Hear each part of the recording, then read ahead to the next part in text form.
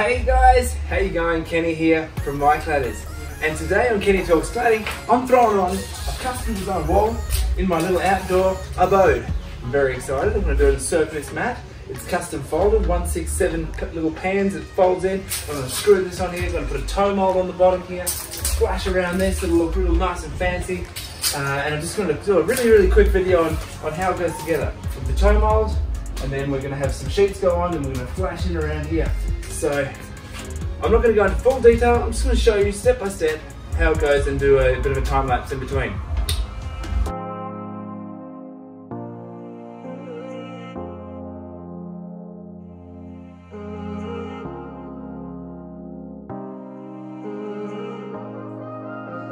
So I've got my toe mold ready and I've cut it to length. I'm going to put it on and I'll just show you how to do it.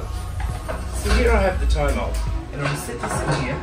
I've cut it to length already and I'm going to sit it on to the frame, and at this end here I'm going to get it so for visual appearance, for look, have it run flush with the underside of this stump post stand.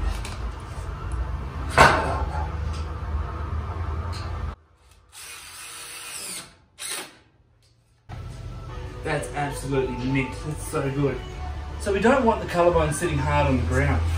So I've got my level out and I'm going to sit it on here to the point where I can get a bit of lift and get it really level.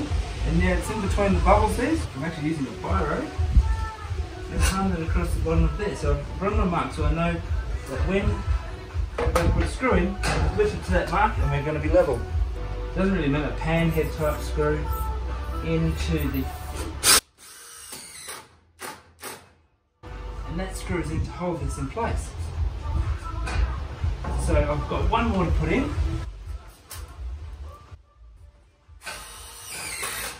There we go. Alright, next step is sarking. Pre-cut my sarking. I'm going to run this out on the wall over here using a hammer and some clouts. And I've got my clouts, I'm going to roll those clouts up so I don't stab myself. Now, we don't want this to sit hard down on the very bottom. I want to sit this up about 20 mil. So I want to sit on the bottom and mark on my wall a line.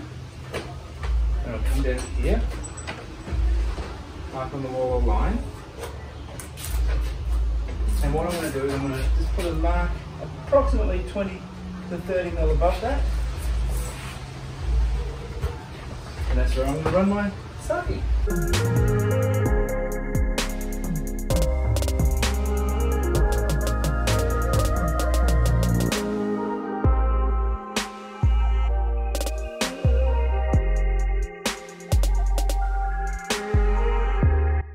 So ready to start cladding, we've got our sarking on, we've got our toe mold on, and we'll get into it.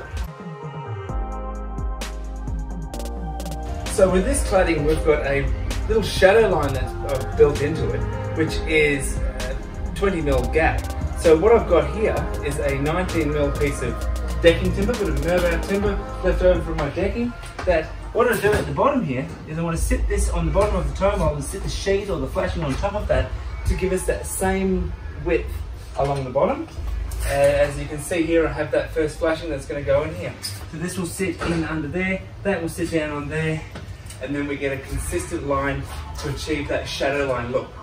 So I've got my flashing here, and I've ordered it longer than what it needed to be. So what I've done is I've fit it into position, and I'm going to mark where I want to cut it off, and cut it off at the top. So I want to line it up with the top of this frame here. So I'm going to put it just a tad lower than the top before I pull the flashing back out, and I mark it up and cut it.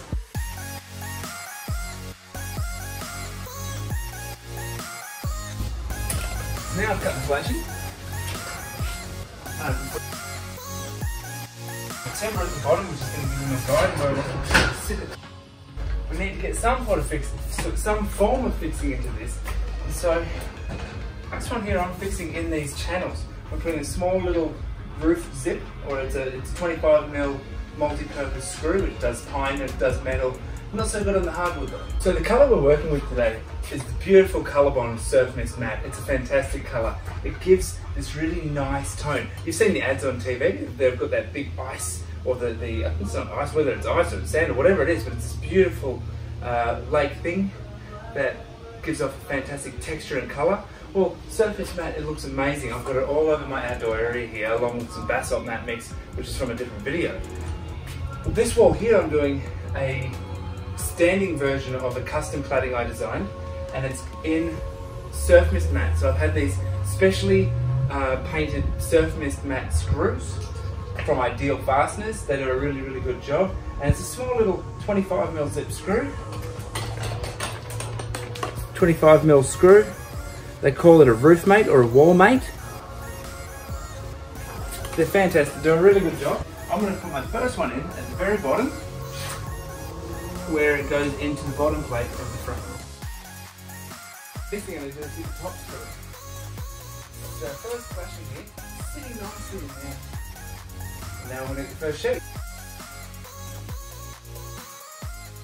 Right, yeah, so here we go. I've got the first sheet that we're going to put on. And that sheet there will sit really nicely onto here. Sit this, and this particular cladding is sort of loops, flips in the side there. Put the screw out. Make sure it's sitting nicely at the bottom. And square with the sheets. Right where it's sitting.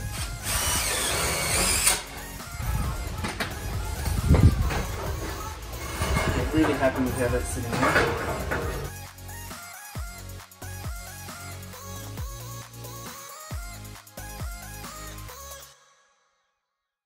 Now with this system, it's got a little joiner strip piece that sits in behind here. So I'm going to mark where that needs to be trimmed.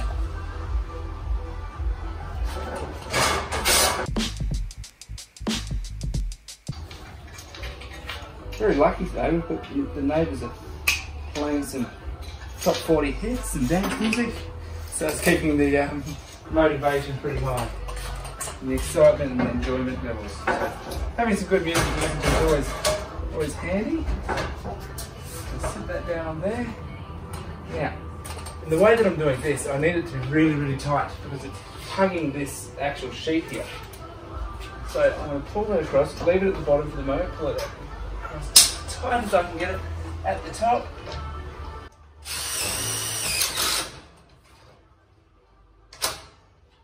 There we go, that one sits in there. Now at the bottom, do the exact same, you pull it really, really tight.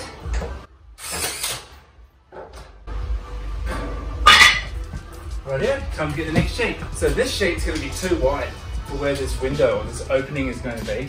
And so we need to measure from where the sheet starts here, across to this frame. And I've got 515, and I need a little bit of playroom there, so I'm going to make that 515, I'm going to make that 510. So 510 across. And I need to measure what it is from there down to the very bottom. My timber on here. And I'm going to measure from the timber up to where it is, and I've got 825 tight. I want to make that 820. So what that means is I'm going to translate that. I'm going to cut down the sheet and across and then down again so that it fits really nicely. So here I have my custom other sheet, but I've cut it out to match this window here. And I'm going to screw it onto the wall in the same way as I did before. Bring it down. Sitting really nicely with the frame. It's right where I want it to be. I'm really happy with that.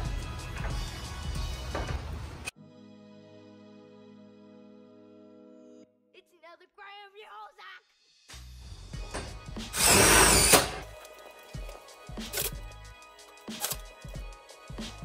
There we have it. So now I'm going to put my short little sheets on here and keep going.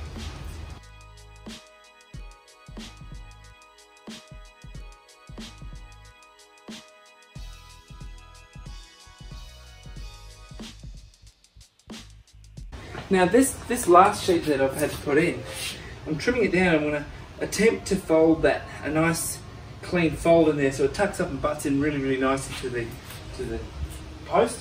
If it doesn't, I can always just order a little cover flashing that sits in there. But I want to save some money. So I want to see if I can get a really good result out of this so I can finish it now. What I'm going to do is go through and I put this right on the blue chalk line that I've done. It's not very tight, so tighten that up. I'm only going to put a slight little, tiny little bend.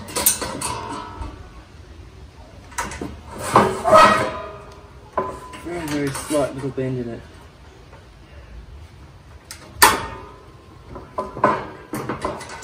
And work my way down,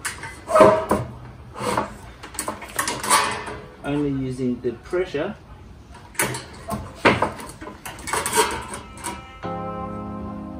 from the pliers.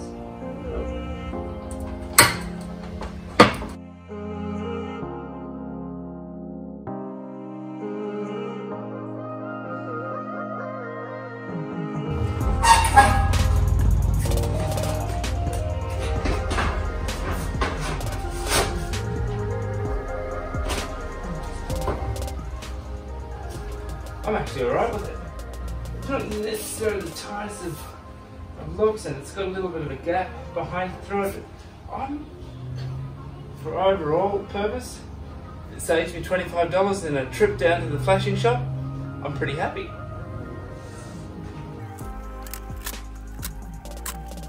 Bit of a cleaning to do on some of the sheets there. You can see how that's all come up. You can barely see the screws at all. And you can see that's where I've just folded that piece of trim. It looks pretty good from here. So I'm pretty damn happy with the way that this has come up. It's a Kenny design, which is me, custom cladding, which I designed for my wall here. So it had the effect of the Dominion or the interlock panel with the real ease and simplicity of just custom flashings. So this here is not an external wall, it's an internal wall, and so essentially this is what you call feature cladding or internal feature cladding for a feature wall. So I've done this because it's outside in my outdoor living area, and I want it to just not have to be able to, I want to be able to water blast it. I want to be able to wipe it down, I don't want to have to paint it. And you know, outside it gets dusty and dirty, and you want to be able to clean stuff. So that's why I've done it. Next thing I'm going to do now is go through and put my flashings on to make it all look really pretty. So I'm not going to go through it and it's bit by bit, but what we're going to do is we're going to have a cap that runs along the top, a cap which runs under here to give it a nice little chunky, a nice chunky feel across there, a flashing that runs down here and down here. And also, because I'm going to be putting weatherboard on the outside to match the rest of my house, I'm going to have a reveal on that side. So flashing there, up here, there, and over the top. And there you have it. So what am I waiting for? I've got to chuck some flashings on.